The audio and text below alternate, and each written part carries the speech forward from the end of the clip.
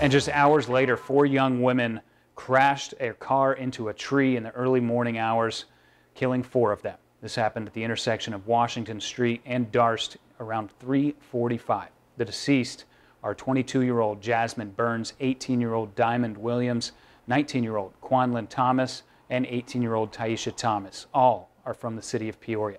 3 of those ladies were trapped inside the vehicle. 1 of them was ejected. All 4 were pronounced dead at the scene at 4:41 this morning.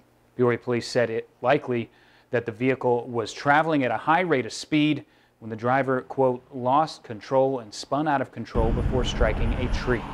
The accident remains under investigation by the Peoria Police Department.